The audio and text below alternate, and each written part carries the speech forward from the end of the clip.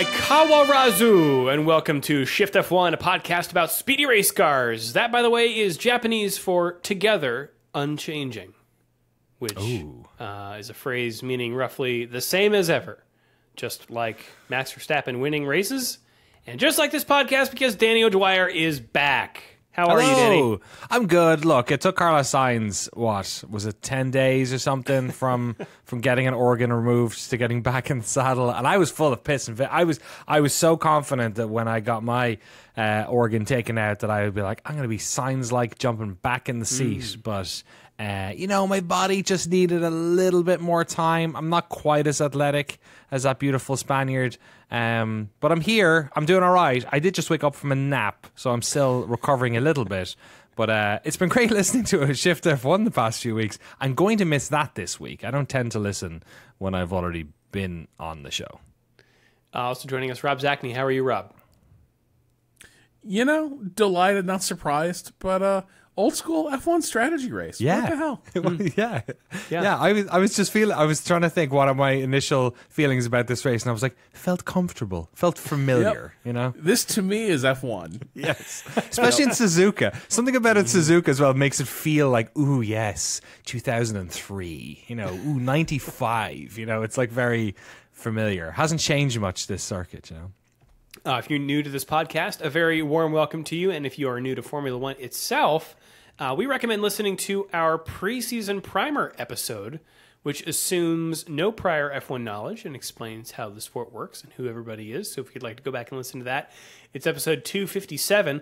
Also, this show would not be possible without our audience over at patreon.com/shiftf1, where every month we release an ad-free version of the podcast, along with bonus podcasts and videos exclusively for our patrons that cover racing documentaries and films, F1 video games, experiments with other racing series, and a lot of weird things. So if you would like to support the show and get access to all that fun stuff, head over to patreon.com/shiftf1 or click the link in the show notes. What's going on this month, Danny?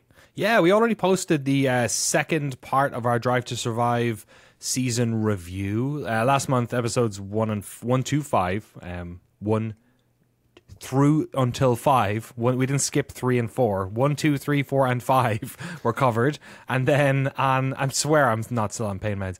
And then last week, I'd already, I guess, packaged it ahead of time. So last week, it got posted. The second part to that, episodes 6 through 10, went up on Thursday of last week. So that has all been, it's all been Drive to Survive it. And I'll be honest, over the years, when we've done the Drive to Survive season reviews, which we have done for every season of Drive to Survive, some of them have felt a bit like homework. Like, I guess we've got to do it. But we were all excited to do this one, and there was plenty to talk about. So if you want to listen to the whole package, you can do so now over at patreon.com/shiftf1. Also, a massive thanks to all of our incredible title sponsors. Excuse me. Must have a bit of hair in my mouth there, because who's here but Mansell's Mustache, Get Rich or Die Ryan, Agave ATX, Cyphus Training, Turf SCS, at Team Blackjack, Michael Maves, Gordy's Army, at Talking Autos, TelemetryDeck.com, FTC, Drew Stewart, Bailey Foot, Abdullah Al-Thani, Jason Chadwick, Abraham Getchell, The Space Above Us podcast, Buddy Crimes is tired of being audited, Snigs, Alex Goucher, Max Voltaire, Circuit Demon, Troy Stammer, William Rumpf, Irvine Clinical Research, big fan of California-based clinical research these days, Lachlan the Madden Man, Samurai Love Story, appropriate, and Jason Kelly. Thank you all so much. And thanks to all of our incredible patrons and listeners and everyone who sent very kind messages over the past couple of weeks. And mostly, thank you to Drew and Rob, who were immediately able to jump on and say, Danny, don't worry about it. We'll take care of the podcast. Nobody wants you on the show anyway. We've got this. It's all good. I really appreciate it, guys. But I am glad to be back, very much so. Of course, our pleasure. Well, let's jump right into the Japanese Grand Prix, shall we? A rain-soaked free practice 2. Yeah. But nevertheless, packed stands. That is what you get.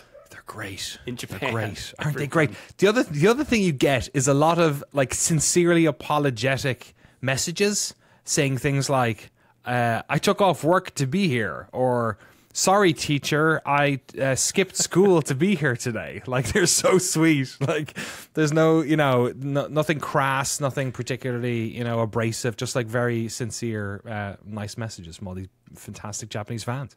Also, it felt like this, maybe obviously the camera people hunt out cute families and such, but it felt like there were more kids and families at this event than I've ever seen at an F1 race. And I think my only thought is, with them shifting the calendar, did they move it into Japanese spring break? Right. Which I think might be in their school system the bigger break. Right. So that more families could take the time to go do this, because it was striking how many families and little kids were there, which was incredibly adorable. And striking how many of those amazing hats that they just keep producing. Those hats with the front wings on them or rear wings are just absolutely ridiculous. Tiny little driver plushies. Yeah. I saw one that said, "Respect to all 20 drivers," and arrayed around the hat were 20 helmets. Oh my God! Look Tiny at that. helmets. Even Lance Stroll is getting representation in Japan. That's incredible. Yeah, they're just great fans, and it's just a fun circuit too. It's just every time you go there, you're like, man, it's a weird track. It's got a little figure of 8 going on. Kind of. You kind of forget it's there because you don't really notice going under the track or over it. With the different time of the year as well, so it was interesting to see how much the weather would play a factor. But I guess rain has always been a thing in Suzuka, over the years, to tragic effect some years, and in more recent years, near tragic effect as well with that the crazy year we had with the spray and the vehicle that was on track. Yes. Yeah, so it was also the 10th race since Jules Bianchi's crash as well. Not quite 10 years because of the change of the time of year that the track is on, but it was crazy to think that, I still remember that evening watching it with a bunch of, must have been Alt F1 folks online, and how crazy and terrible and tragic that evening was. And it's nuts to think it was 10 years ago, but also amazing to think how many times we have spoken on this very podcast about how that halo, man, glad that halo was there over the years. So gone but never forgotten Jules Bianchi. Yeah, certainly not, because Charles Leclerc raced a tribute helmet this weekend with Bianchi's number. He is his godfather and general. What is the word for friend? The person who guides you through mentor. Life. Mentor. That's mentor. what I'm looking for. There we go. But yeah, let's get to the grid. There's a Japanese word for this for sure. Senpai. Thank you. There we go. The grid, everyone. Max Verstappen is on top, pole position, followed by Sergio Perez, his Red Bull Racing Honda, Red Bull Powertrains teammate. Third place, Lando Norris, or as I like to call him when he's in Japan, Lando Nori. Oh, nice. Okay, yeah. Carlos Sainz in fourth. Can we do everyone? Can we do the whole grid? Carlos Sainz in fourth, Fernando Alonso in fifth, Oscar Piastri sixth, Lewis Hamilton seventh, Charles Leclerc in eighth. Bit of a surprise there. He did one run in Q3 between everyone else's runs. Not sure why they did that, but it doesn't get him any higher than seventh to start. George Russell lines up ninth, and then Yuki Tsunoda in 10th. 11th is Ricciardo, who was knocked out by Tsunoda. Yes, he was. That was getting into Q3. You heard every time Daniel's dancing with a comeback. Every time it seems like he's about to do it. It's like, ooh. Yeah. I felt that was a real statement. I mean, he's qualified him. Yuki's qualified him in every race, but I think that in particular, knocking him right, he was like the last car as well through and into Q3, and that was a bit rough. Yeah. 12th, Nico Hulkenberg, followed by Valtteri Bottas, Alex Albon, Esteban Ocon in 15th, through to Q2 for the second race running for the Alpine driver. Lance Stroll, 16th, 11 positions behind his teammate. Worth noting, though, that he was the only one running Aston Martin's new upgrades, which can either help or hurt you. Lance roll, maybe? Like a spring roll, summer roll? Lance roll? Yeah? Yes. Okay. good. We got one. Pierre Gasly in 17th, Kevin Magnussen 18th, Logan Sargent 19th, crashed again in practice. Yeah, big one. Practice 1 on the first day. Yeah, a real tank slapper as well. It was Williams are fucking praying to the old gods and the new that they can get through this part of the season without destroying all their cars. Yeah, he was running the new upgrades, but because he crashed, they had to revert to the old ones. So, sorry. And then Zhou Guanyu lines up 20th. Danny, do you want to take us through the start? Sure, yeah. The start of the race. God, I forgot I do this part. Lights it out, away they go. Everyone briefly looks at Sergio Perez to see if he gets a better start than Max, which would be surprising. He doesn't. They all sort of file through that first turn pretty much in order with a decent amount of space. The action that we get here is on the approach into turn 2, where we have one of those classic 3 into 2 does not go situations with I guess the people who were affected worst were Ricciardo and Albon. The third car kind of in the mixer there was our spring roll friend, Lance Stroll. He was on the outside of turn 1 as their sort of, which will be the inside of turn 2, I guess. Ricciardo's in the middle of the track, and to his right is attempting to overtake Alexander Albon, who's had a nice little start up the inside of turn 1. And yeah, it's both a racing incident, nobody's at fault, and also one of you guys should have known not to be there. Who is it? To me, it's probably Albon. Like he probably, if he's racing conservatively, he doesn't try and put himself up the outside there because it's kind of inevitable. But I don't think it's his fault. But it's also he had some agency in the situation, and he did end up in the wall. I kind of feel like that Williams car does not seem very good. It does not seem like the form that they were enjoying last year, where Albon was routinely pulling it up into the points. That doesn't seem to be the case this year. To me, it felt a little bit like, because Ricciardo had kind of a dodgy start, which I think was because Tsunoda also had a dodgy start, so he got a little balked in there. But it felt like one of those things where Albon was trying to be a first lap hero, because that is probably where the Williams is going to get its business done if anything's going to happen that day. But I'm with you. Ricardo's in the middle there. He doesn't actually have literally he had no room to maneuver. Right? He would have had to keep the thing on rails and not react to either car on either side. Albon is the one who did have the option to back out of that, but I can see why he didn't. He had such a good run coming out of 1. That it certainly felt like he could do the overtake. So I understand why he forced the issue. It's just, you are really running the risk of exactly that kind of incident. I guess you could also argue, did Ricciardo kind of react to a phantom Aston? Stroll wasn't actually coming up the inside that much. Yeah, there's the argument that he was looking in his left mirrors, so that he was more, which makes sense because he had made that turn looking at Stroll, so he doesn't necessarily know what's happening up the inside. But he's also taking the racing line. You know what I mean? He's moving across the track in a way that you would to try and get up. It's a hill, and it's a sort of a you're screwed both ways situation as well, because if Albon hits the brakes there, it's really hard to just brake and not get gobbled up by everyone who's right behind you as well. So, it's an unfortunate place for it to happen as well. It's all uphill into gravel, zero runoff. Yeah. There's the wall right there. So they went in hard. Yeah, it went in hard. Both of them. They sort of collected each other in the crash as well, but thankfully both of them got out. But it meant those barriers were super messed up, so the red flags came out pretty much immediately. Yeah, it looked to me like Albon's front wing punctures Ricciardo's rear right. Yeah. Which is why Ricciardo spun, and then by then Albon is on the grass, so he just continues into the barriers. But yeah, red flag,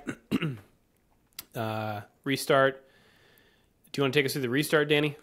Sure. Standing restart. Yeah, they did a standing restart. It took a little while. Maybe it was 25 minutes, something like that. Which when you're on I guess it's worse if you're on the East Coast, but when you're on the West Coast, you're staying up for this race. You're sort of used to red flags or safety cars in Suzuka, and it's stretching past midnight because the race, I think it starts it was 10:05 over here, which is cool.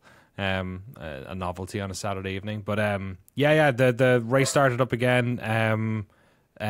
This time, everyone's 2x2, like good little animals getting on the arc. Verstappen gets out ahead again. By the end of halfway through the first lap, he's already managed to stretch out a pretty big gap on Perez. And I don't know if there was any other overtake in. Well, Hülkenberg has a terrible restart. Okay. Just gets swamped. And Ocon and Gasly, I think we saw this in the replay. Oh, they did. They made contact off the line, and that apparently caused a loss of downforce for both cars for the rest of the race. Oh, really? Wow, yeah. I forget who was Gasly was flinching to avoid someone else, if memory serves. Like he had to react. No, I think it was that. Was it because of the Hülkenberg bad start? He was like swinging around so aggressively. Yeah, they were right beside each other. Yeah, yeah, because like you had a sitting duck car in front of you, basically. So you have that thing where the car kind of lurches sideways a bit more than you want. I guess the big thing that for me the big thing that was like sort of notable about the restart was the sheer number of people who went on the hards to stretch it out. Yeah, because in the red flag you get to do basically a free tire change. Yeah, and I think it was pretty clear early on that Mercedes were going to try Hail Mary. They were going to try, and there are a lot of teams trying it the hard. I think Alpine did as well, right? But Mercedes was going to try to, like, basically because they had started, I think, on the mediums, they had met their tire requirement, and they were going to try and just make one stop over the course of the race and see if those hards held up, which is ambitious given that your restart is on lap 2. But to me, it felt like the kind of risk you have to run. Again, a bit like Albon, raw pace is not in your favor. Desperate times. This kind of felt like Mercedes running an idea up the flagpole and see what happens. Well, indeed,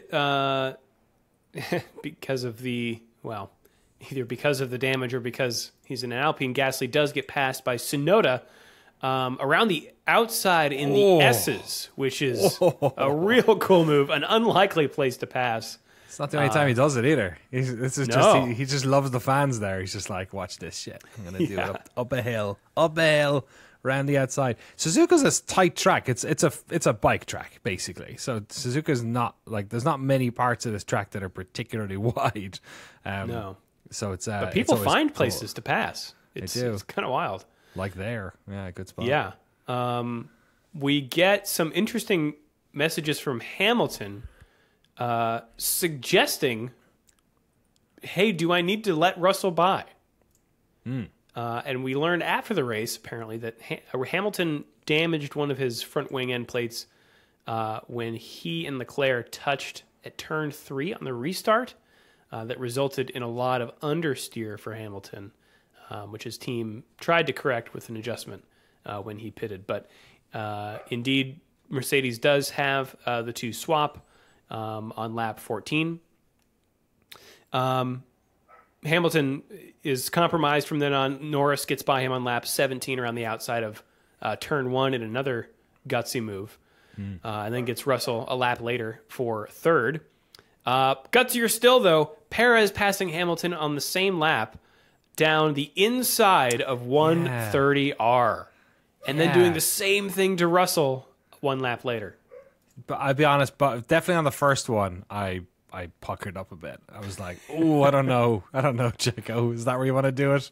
Like, you're coming up to that little chicane at the top of the hill. That's usually a good spot. Although maybe Russell proves his point later. Maybe it's not that easy a place to do it.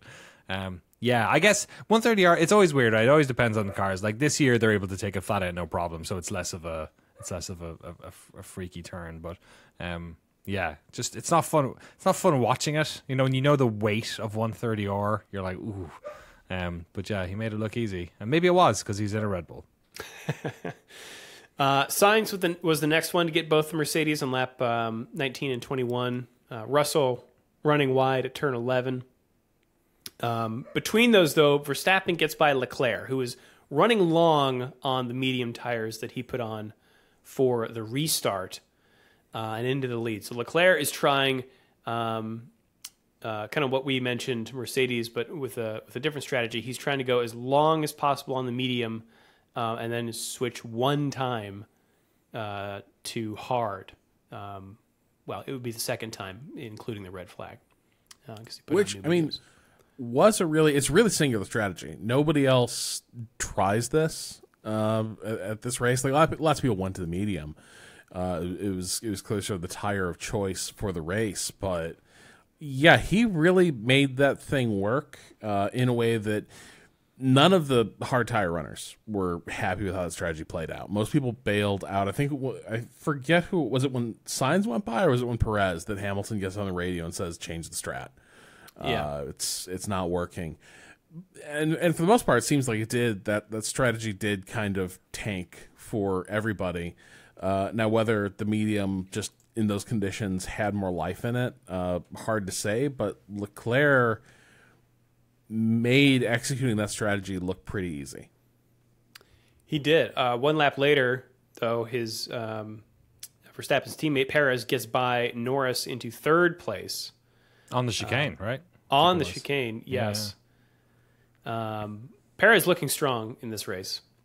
Yeah, he had a solid drive. He had an errorless drive, let's say, which Yeah. when you're in that car and you're not good enough to be as good as Max, that's pretty much perfect. That's what they want you there for. Yeah. Just don't fuck up. Good job.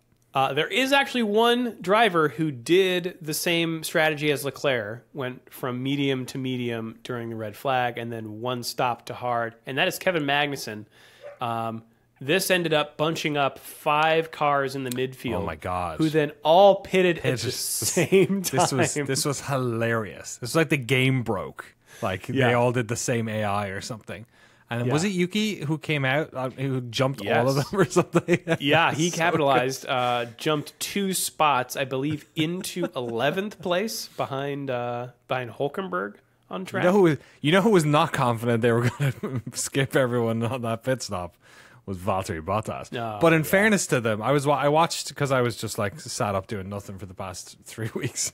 I watched all of practice and quali live as well, and the amount of pit stop practices that fucking team did, I swear to God. Maybe the heat here helped them, though. You know what I mean? It wasn't like sweltering like it has been, and apparently that's one of the issues they've had with the guns. But they had some solid 4-second, stops this weekend. Better than 8. Yeah. In a sport where like 2.5 is the standard. But you're right. It is better than them seizing the wheel, basically. I don't know. It's tough to say how it would have gone. We forgot to mention, because they're so rarely relevant. But Zhou going out fairly early. But it feels to me like, if not for Sauber throwing away a number of good drives for Valtteri, he's actually having a low-key tremendous season in a car that does not seem very good. And also, like, he has become a character. Like, he is becoming late stage Alonso. Did you see that? I think I wasn't around. Did you see that Australia, the commercial he did? Oh my God, the Uber commercial for Uber. That was so incredible, good. Unbelievable, genuinely hilarious. He looks the part. Like, also he looks ridiculous in that commercial, but like that's just who he is now. That's what he looks like. And also his team wears neon green too, so it's not that far. So he is gambling Twitch. Like, that is his sponsor at the moment. is off-brand Twitch. So yeah, I think he's loving it, man. He's loving life right now. Valtteri's loving life. Yeah, I'll put that. When he gets to get his, the only problem is when he gets his tires changed, like getting his fucking oil changed. But aside from that, he's doing all right.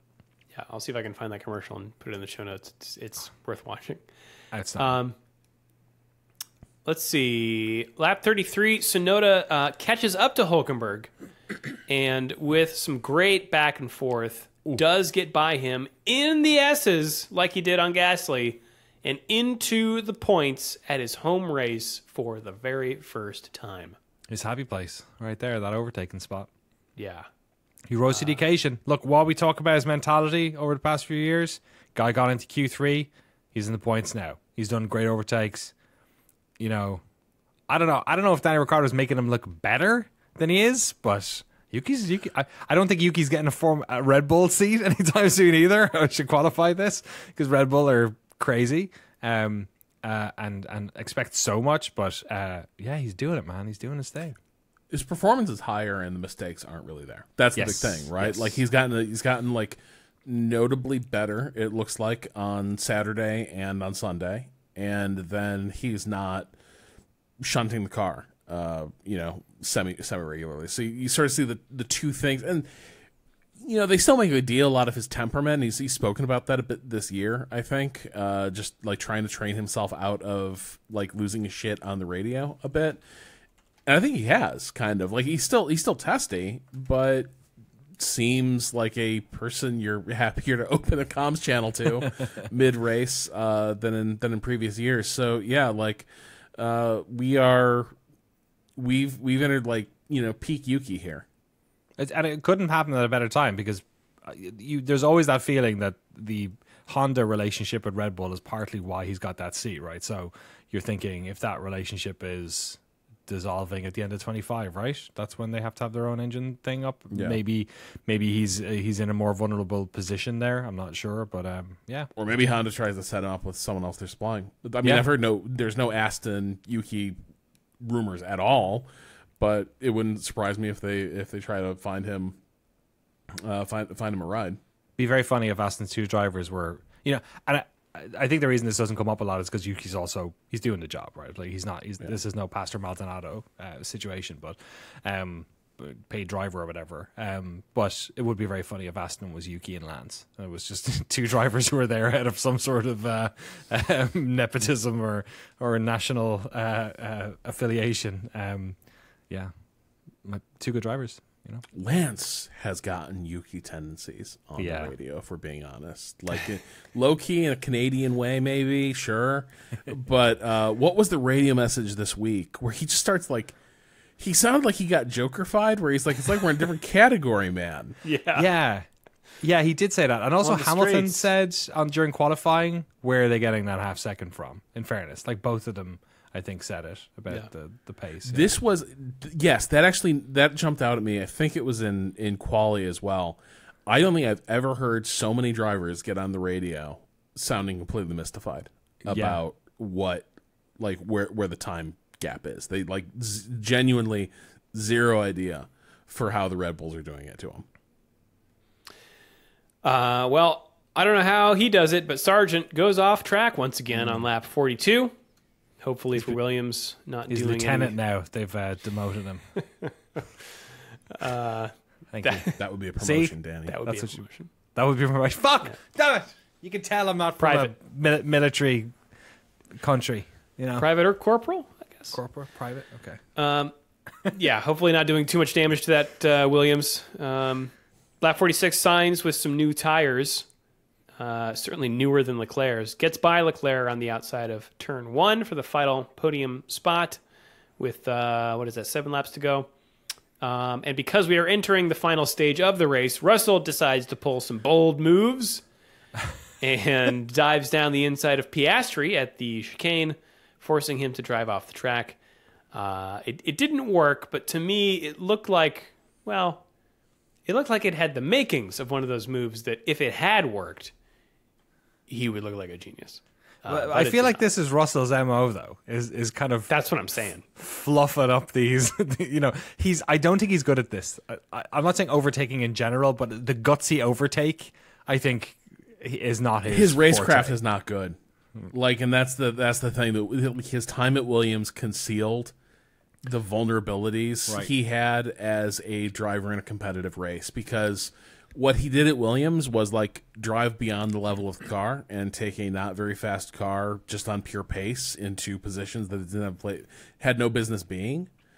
And then at Mercedes, man, what has been exposed is this guy just doesn't have that sixth sense for when is the moment to strike. And he doesn't have like the risk calculator in his head that is like spitting out the exact, like, don't push it here, push it here. And so, yeah, that to me felt like another moment where, we applaud the attempt. It's the sort of stuff we'd love to see from an F1 driver. George never turns these things into highlights, is the thing. No. Yeah, and you look at like his teammate Hamilton, who obviously one of his great attributes as his ability to brake under pressure in those situations, and that's what that overtake requires is you to really brake late, get your nose out in front, and then own that corner. And this is more of a he's like trying to get in front. Yeah, I'm glad Piastri didn't crash into him. And also, I don't know, I guess maybe I'm not watching this one close enough. If you're Perez, you can overtake there, or if you're Perez or Verstappen, you can, Verstappen doesn't have to overtake people. That's his problem. But if you're whoever, you can do it on 130R. Part of me was like, why aren't you just like setting them up for turn one? Like maybe the DRS train thing was happening. I don't know, but on the final lap, he closed up enough for DRS and does get Piastri on the main straight for 7th place. Yeah, bit of a shame. Required a Piastri error though. Which? Sorry? It required a Piastri error. Piastri got wide. That's right. Yes. It had a bad exit, which compromised them.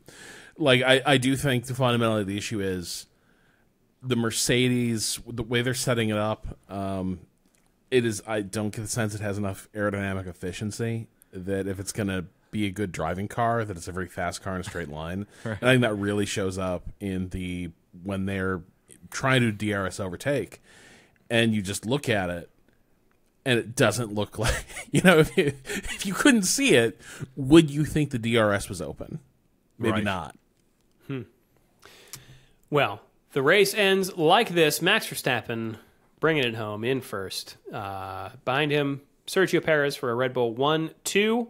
Perez 12.535 seconds behind. In third place, Carlos Sainz Jr. Rounding out the podium. Behind him, Charles Leclerc on that bold 1.5 step stop strategy. Do we talk about when he went off in Digna too?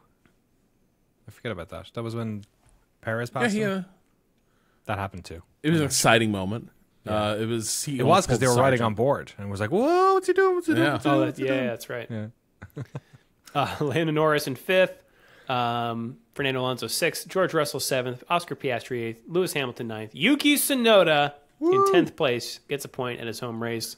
Behind him, we've got Nico Hulkenberg, Lance Stroll, Kevin Magnussen, Valtteri Bottas, Esteban Ocon in 15th, Pierre Gasly, and Logan Sargent.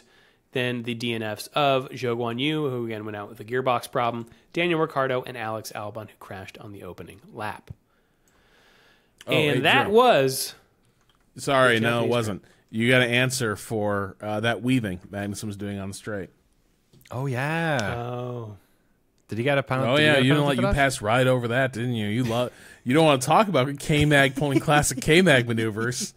Just like doing S's like he's heating the tires up down the road. Did he get a penalty for it? No.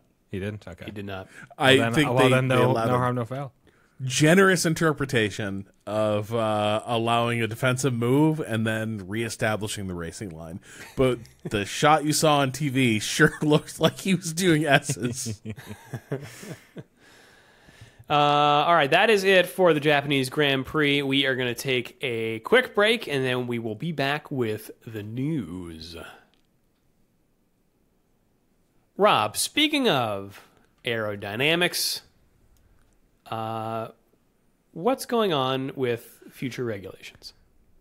Well, Autosport had an interesting story this week. I'm not sure, it may have been an exclusive, given how often they mentioned sources have told Autosport. But apparently a number of teams did simulation runs of proposed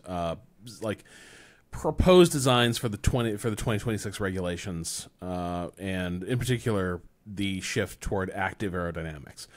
Active aerodynamics, the simplest example would be like a bit like the way DRS works, where you have the wing at one plane and then it snaps open and reduces the drag. That's sort of an active aerodynamic system. Usually you see it a lot in like performance EVs, which are trying to be very, very efficient. If you've ever seen a car that like once it achieves a certain speed, like a spoiler pops out of the out of the trunk lid effectively, that's an example of active aerodynamics. You don't want that drag there if you do not need it for cornering or grip.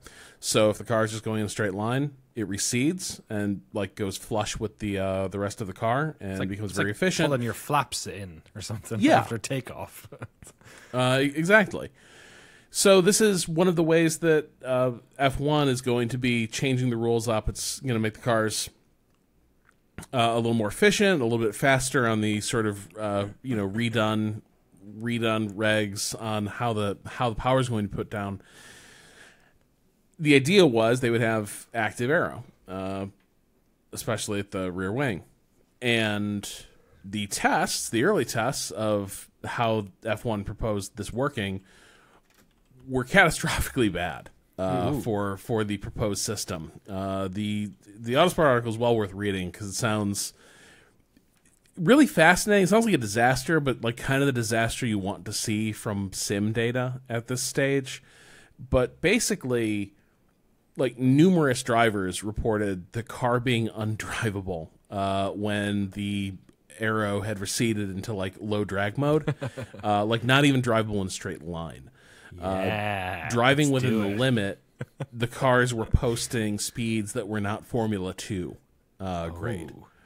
Now the plan, one of the things, one of the like early findings that seems to have been drawn from this is that it hasn't killed active aero, but it's sort of forced a rethink of how it might work. The plan was for it to be basically centered on the rear wing, because that's usually where you see active aero systems. It's where it's easier to sort of integrate with existing sort of design architecture.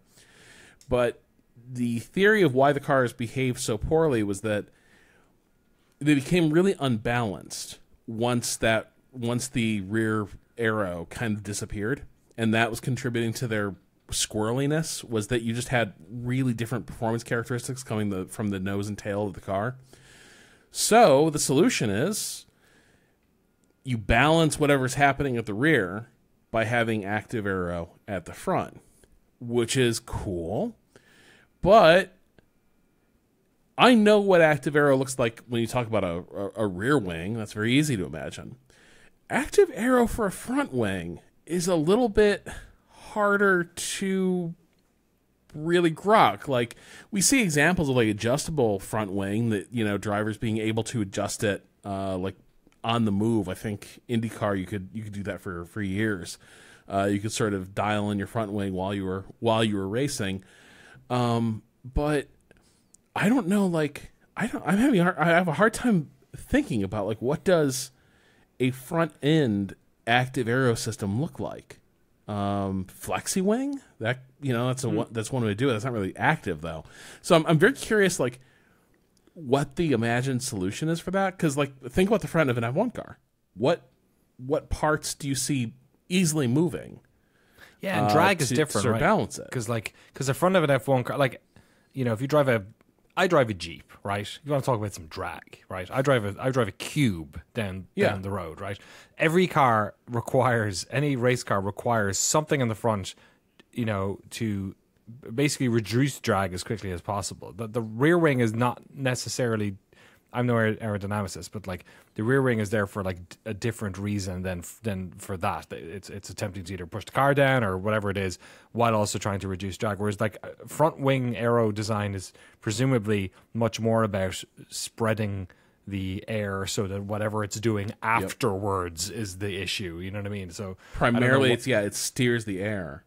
And yes, there's a lot of like front end grip that comes from the front, but yeah, primarily it is there to sort of contour the air toward wherever it's going to go and how it's going to flow over the rest of the car. So yeah, I'm trying to imagine like what active aero in the front looks like. You know, are we going to see the little like front wings like opening and closing like, you know, blinds almost as those veins sort of snap open and close? I don't know. I imagine it look pretty goofy. But I'm kind of intrigued by it, but also right now it sounds like F1's put this marker down. We're gonna lean hard on active aero, and the early results are it sucks for F1. Counterpoint: what if they all looked like F14 Tomcats? Oh, nice. Yeah, I was thinking Jace and the Wheel Warriors, where they just completely transform into a different type of car, but that also works. I would love a swing wing.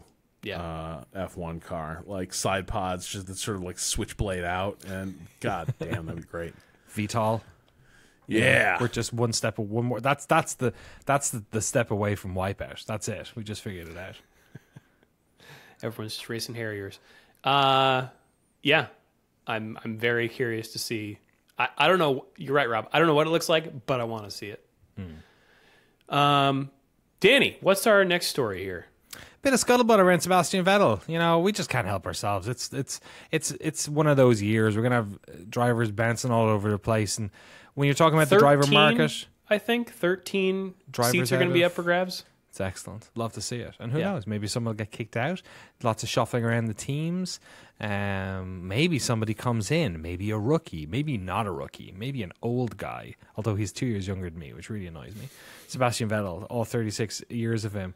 You know, bees are fun, but bees can get boring. And in a recent interview... So can your family, I guess. So can your family. Your kids are growing up. They've got their own stuff going on there. They don't really care.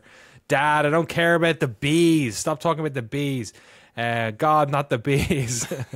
Killing me won't bring back your goddamn honey. You know, normal things you say to your children. In a recent interview with a radio station, which I thought was in cyberpunk, but apparently is actually a real radio station called Radio X in the UK. Of course, he was asked about possibly coming back to the sport, and there were some interesting quotes. Let me read some. I'm following the sport. I see what's going on, and it, aka a return, might be appealing and interesting, but it really depends on the full package because it is a big commitment as well, with all the other stuff going on outside the driving activity. The bees, I'm guessing he's referring to there. To seriously consider, it will be very much depend on the package. From an age point of view, I feel bloody young, which is a great term I've never heard, with all the guys that are still hanging around and signing big contracts being around for longer. It looks like I could have another 10 years in the sport, so I'm definitely ahead of them in terms of keeping fit. I've had conversations with him. This was a question asked about if he's talked to Toto Wolff. I've had conversations with him, not really about the seat. We did speak about the whole situation in short as well. So maybe they were talking about, Bundesliga or, Helldivers, bees, so many things. So I'm staying in touch. I don't know. It has to be a couple of more phone calls and conversations, I guess, to really find out a little bit more. But for sure, Mercedes is one of the best seats on the grid. So who knows? He's throwing his hat in the ring. He's putting the feeler out there. He's thinking about it.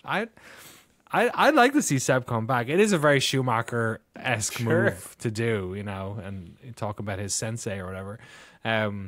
Hopefully he would have a better run of it than Schumi did on his return to the sport. But yeah, I wouldn't begrudge Sebastian coming back. Would either of you? Or is there any other driver? Is there any other driver you pine for? Are you secretly hoping that Nico Rosberg turns up again? Roman Grosjean, get him back. I would love to see Vettel back in the car. I'd love to see him go back to Red Bull and win 4 more championships. That'd be great. Yeah. Would it be actually? Yeah, I love that because by the end we all loved Sebastian Vettel. He became one of the nicest guys on the grid. He did, yeah. Certainly one of the few with sort of a more global perspective, sort of awareness of the world beyond motorsports.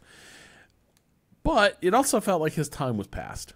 And this interview kind of feels like... I haven't heard a lot of other people saying this, right? The only person I've seen talk about Vettel's comeback prospects is Lewis Hamilton. Talking about, he thinks it would be awesome. But I would also say that about a friend. And I think by the end, they were quite good friends. And so you're gonna talk up your buddy, but... I don't feel like in all the theory crafting of how these seats might play out, I do not feel like Sebastian's stock is particularly high, given the vacancies. It also seems like he's not really racing much, outside of F1. He's not doing much. Yeah. I did a bit of research prior to this, and it didn't seem like he's, which I guess is the whole point. So, But Alonso is everywhere. Yeah, exactly. But Alonso, nobody wants to hire Alonso because he's a crazy man. We love him. Even though this race was one of his 5 greatest races. Alonso's? Saying after this is Is that what he said himself? Oh, dude, it's vintage Alonso. He did this all the time at McLaren too, where he would be like, "I just drove the greatest race of my life. Nobody will know because the car's not good. But like that was. I'll put this above all the races I won with Renault and Ferrari." Wow. He is constantly saying like, "I just painted a masterpiece." Amazing. And everyone's like, "P6, bro," and he's like, "Look upon it and despair." Be your own biggest fan. Yeah. Good stuff. Well, speaking of big fans, who's big fans of Ben Sulayem, Rob? When prompted. a lot of member clubs of the FIA who sort of, we had the whole like allegations they intervened inappropriately in a couple like FIA rulings. This is the president of the FIA, Mohammed Ben Sulayem. And then the FIA investigated and cleared the FIA. And then in the wake of this, a number of member clubs have recommended that the FIA take like legal action effectively against people who were slandering the organization. Wow. And Ben Sulayem. Now the problem I have, well, there's a number of problems. One is this just continues the saga we are in of the FIA being in the news for all the wrong reasons. Yeah. Like this is not like just let it pass. This feels a little bit like, it feels like of a piece with Susie Wolf exploring like legal remedies over the allegation, the investigation that was raised and very quickly dismissed against her. This kind of feels like a tit for tat. Like, well, then maybe we should launch an investigation or a lawsuit against the people who've unfairly maligned Ben Sulayem. But the other problem is, this also feels 100% like a thing he would organize. This doesn't seem like a bunch of people rallying around this beloved figure, because we know he does this shit. We know he tried to get Max Verstappen to go and like give a big vote of confidence to Christian Wolff. This is his playbook. Is like, you know what? You don't change this. Is a big public statement of support. Yeah, really call out your enemies. I'll make some phone calls. He's like, everyone's talking about you right now. And his wife is like, nobody's talking about you. Please, just go to bed. Please, go to bed. And he's like, no, we need to address this. The whole world needs to know that I'm on the level. Just please go to bed. It's late. And the list of member clubs that were like behind this, I mean, the FIA is, by its nature, it's kind of a big organization, but you might expect, one suspects that there are some member clubs that are real like powerhouses, right? Like in the FIA, the UK. But the list here is largely like Latin America and like the Bahamas. Okay, so ones that maybe might need a bit more money next year, when the finances are done. Yeah, it's tough to I've say. seen that FIFA documentary. I know how this shit works. I don't know enough about like the motivations for what does the Uruguayan chapter of the FIA, like what was the reciprocity that it would get from like supporting a given chairman. But it seems odd, right? Because you look at this list and the people who the parties that do not appear are some of the major like auto producing and auto enthusiast countries in the world. So that's the other part of it, is like it's kind of an odd array of chapters lining up in support. It sort of puts into focus the people who aren't letting their support them. Right. Yeah, I also Rob, if you have the article open, maybe read the second to last paragraph for maybe someone else's angle on why they might support. The list also interestingly includes the signature of Fabiana Ecclestone, the vice president of South America for sports, who is also wife of former F1 Supremo Bernie Ecclestone. She has emerged as a potential future presidential candidate, and no. potentially as early as the next election in 2025, depending on whether or not Ben Sulayem opts to seek a mandate for second term in charge. And then that means that his, like, what, a 3-year-old son now, maybe at this stage, maybe then he'll be like the sort of last emperor situation. He'll be like the new FIA sort of baby ruler, you know? I feel like if Fabiana Ecclestone becomes like head of the FAA, it's time to roll it up. She can't even stop her husband walking through the Sao Paulo airport without a fucking gun in his pocket. She can't run Formula One. Come on. Or embroiling like dozens of people and businesses in lawsuits because of what he said on an interview. Hey, he doesn't remember doing the interview. It's fine. Yeah. He had an adrenochrome the second he gets day. in trouble, I have no recollection of that. I'm all Right. Well, all right. Well, at the end of the Japanese Grand Prix, the driver standings look like this. Max Verstappen is on top with 77 points. Sergio Perez with 64. Charles Leclerc in third with 59. Carlos Sainz in fourth with 55. In fifth place, we've got Norris with 37. Piastri with 32. Russell with 24, tied with Fernando Alonso. Hamilton has 10, and in 10th place, we've got Stroll with 9 points. Behind him, we've got Tsunoda with 7. Oliver Behrman still's got 6 points. Nico Hulkenberg has 3, and Kevin Magnussen has 1. In 15th through 21st, we've got, with 0 points, Albon, Zhou, Ricciardo, Ocon, Gasly, Bottas, and Sargent. In the constructor standings, Red Bull Racing is on top with 141 points. Ferrari has 120. McLaren is in third with 69 points. Nice. Mercedes is in fourth with 34. 1 point ahead of Aston Martin in fifth with 33. Ouch. RB is in sixth with 7. Gene Haas team is in seventh with 4 points. And then Williams, Sauber, and Alpine all have 0.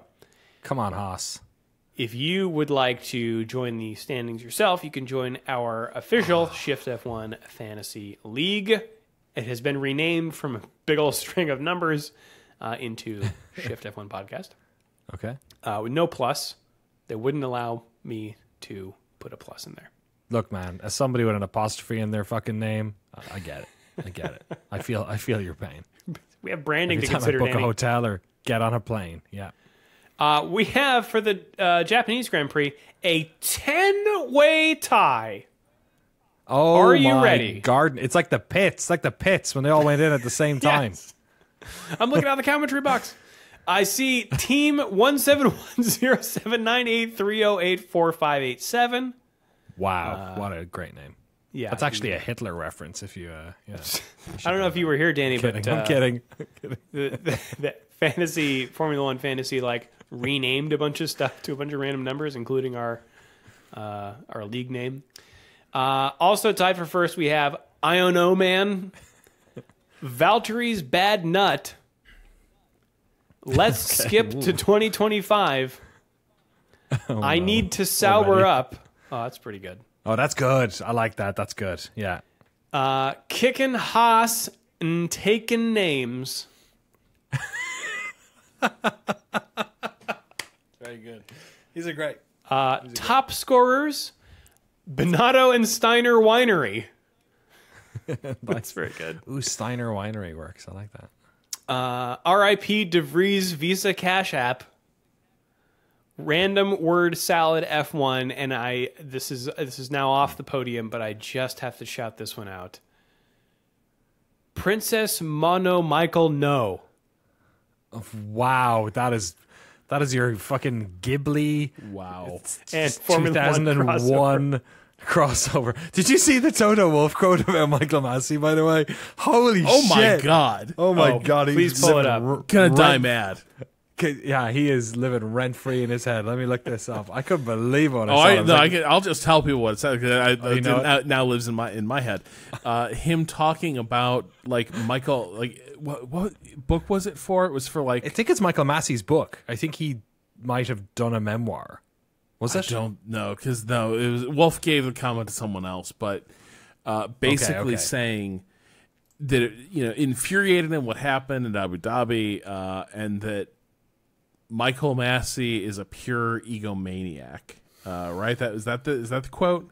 Oh, the one that I saw, yeah, pathological ecomaniac, I think he called him. Egomaniac. But my favorite one was I can't find him. I'm trying to find it right now, but it was something along the lines of like he's on the other side of the world and nobody thinks about him.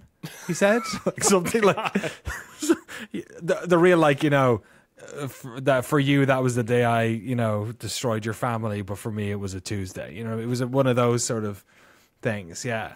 Yeah, wow, we got multiple quotes out of that one, huh? I think, like, to me, there's a point where you just kind of move on from things, but also it does feel like I've always suspected the thing that has really haunted Wolf about it is that he thinks his mismanagement of the relationship with Massey cost Hamilton that championship. Right. The last radio message where Toto, we went racing, we went motor racing. Like the degree of like contempt and anger coming from Massey toward Wolf kind of suggested that something about Wolf had really gotten under Massey's skin that Wolf did not understand how like Mikey didn't understand that relationship was not on like a Mikey Toto footing. And that it kind of blew up in the spectacular fashion at that moment.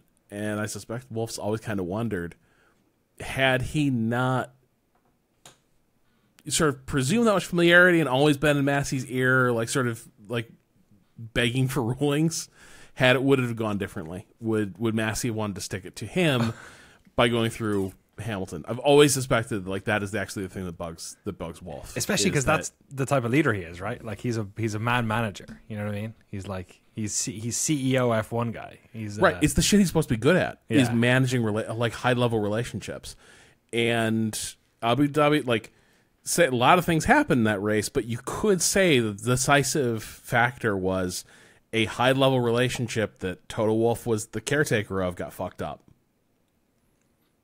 I found a quote. He's a totally unimportant person. He lives on the other side of the world and no one is interested in him. He really was a completely pathological egomaniac. Holy shit. Say what you mean. They can't build a good car anymore because like Toto's like enemy building technique. It's all wrong. Every time he sits down to build an enemy, he just looks up and it's Michael Massey again. Michael Massey's face is on the Every time he goes to Australia, he's like closer to him. Don't like it. Well, the overall standings in our fantasy league, the top three look like this. In third place, we have the Bonato and Steiner Winery. Outstanding. Second place, Valtteri's Bad Nut, and in first place, I Don't Know Man. But I did want to shout out. Currently in fifth, we have. Careful. Obi Guanyu Jobi. Oh, nice. That's delicious. Yeah. Love it. And in 14th place, Signs Point to Wins. Signs? I'm not getting that one. Carlos Signs. All signs point to signs point wins. to wins. Okay. Yeah. There you go. Okay. Yeah, I got it. All right. Well, you can join our fantasy league. You can also send us an email at shift.f1podcast@gmail.com or go to f1.cool/emails. You can also hit us up on the socials. I now have a link tree going. A link tree. That's how you know we've made the big time. Excellent. You can get our Instagram, OnlyFans. What else we got on there? All kinds of stuff. All kinds of good stuff. And that's just around the internet. Now it's time to take it around the world. Let's race around the way. Yeah. I'm glad your doctor didn't tell you have to stop saying race around Can't the world. do that. No. Do you know what the weirdest thing is? The main reason, except I was on pain meds and stuff, but the main reason I couldn't talk much was because when they fucking intubate you, because like I'd never had a surgery before, but when they put the pipe down your fucking throat for air, then they take it out, it like fucks your throat up. So I had like a sore throat for like 10 days. That's a weird thing. Yeah. I've been intubated. It didn't do that for me. Oh, did it not? Which makes me wonder, like, did your system, fight it? Like, did your did your like your system was like, no, baby, give me more. Yeah. Just hey, check this out. Go. This party trick. Yeah, exactly. No, but like because I had it done and my throat was a little scratchy. It was like a day, Right. It was like, I feel a little raw, but like not. It didn't. I forgot about it until you mentioned that you were like still having effects days later. So either like you were sort of automatically trying to like gag on it and not get intubated, or they did a shitty job. You got the intern. It's just like, get in, damn you. Stop waking up. Well, we're starting off this weekend on Friday with the Craftsman trucks at the Texas Motor Speedway for the SpeedyCash.com 250. Speedy Cash. Is that a payday loan thing? That sounds like a good outfit. Yeah, fuck those guys. Hate that. MotoGP is at the Circuit of the Americas. Formula E is at Misano World Circuit Marco Simoncelli in Italy for the Misano E Prix. The NASCAR Xfinity Series is also at the Texas Motor Speedway on Saturday for Andy's Frozen Custard. Oh, I love 300. it. Every time it happens, I'm like, I gotta get me some of that frozen custard.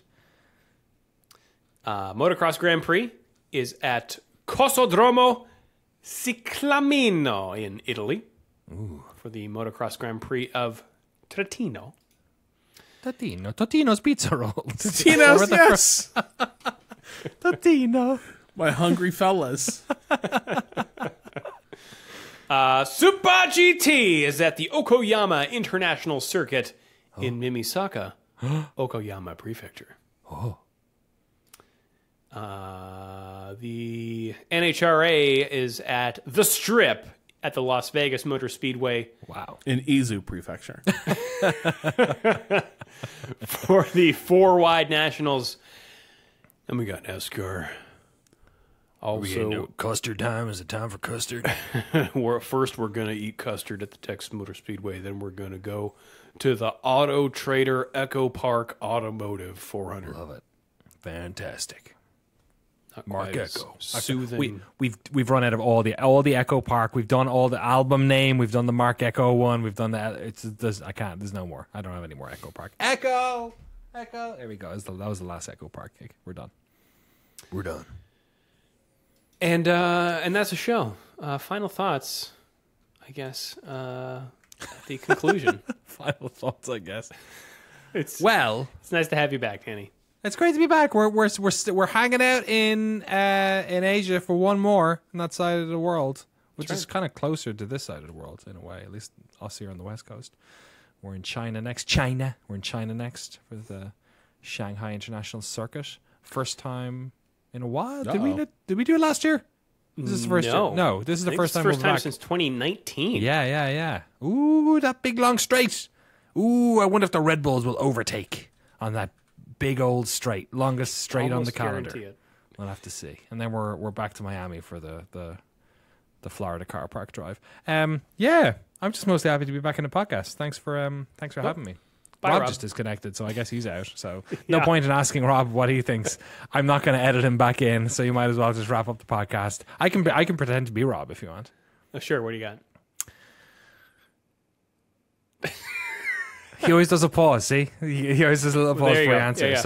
So I got it. That's what that was. Oh no, he actually has come back. Okay, what are your final thoughts, Rob? Final thoughts. I think last episode we talked about how Suzuka would be a really informative episode because it's such a pure racetrack. It would really give you an insight of like what's really going on. Like take everything else out, the flukes that have happened, like Red Bull's like, ooh, we're more vulnerable than we've been in the past, and everyone finding ways to plant stories with like different outlets about like Mercedes. I think is the worst offender this year. Like constantly talking about like cars really coming along. Like it's so much better this year. We're really making progress. We've learned a lot from this. It was a revealing race. Red Bull just drove away. We did not think about them again. They are in a different category. They drive away, all things being equal, and then you can kind of forget about them. Maybe Sergio shows up because he shuffled back into the pack at some point, but like, no. It's not competitive.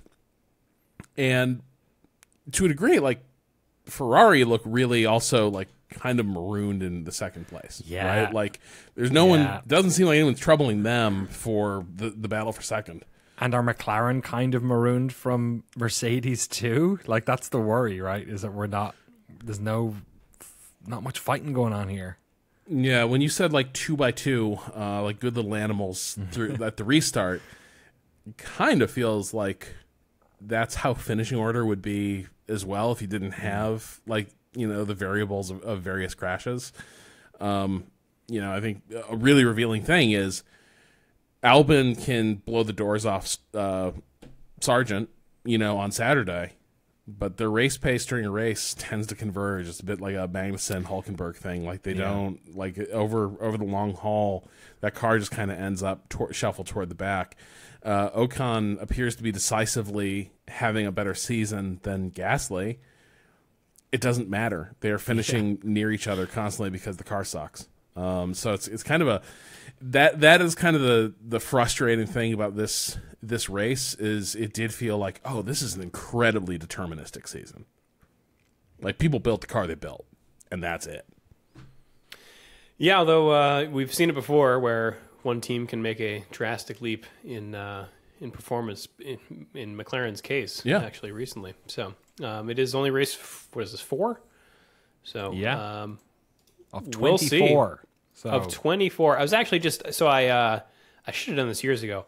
I have a spreadsheet now. You have a spreadsheet, Drew? You have a spreadsheet? Oh, yeah. Oh, yeah. Wow. Channeling some real Williams energy. With every episode that we're going to post this year, and then what, you know, all the titles will be, so I can just copy and paste. But by writing all these out, I have now, first of all, there's two-week gaps. There's the summer break, and then there's another one at the beginning of October, and then another gap in the beginning of November, which is interesting. But also the Russia. Yeah. The hardest episodes for us are the back-to-back ones where we have to talk about a race that happened and then do the pre-race. There are 1, 2, 3 times where that happens twice in a row. Oh, great. We're never going to answer emails ever again. No. That's what I've learned. Yeah.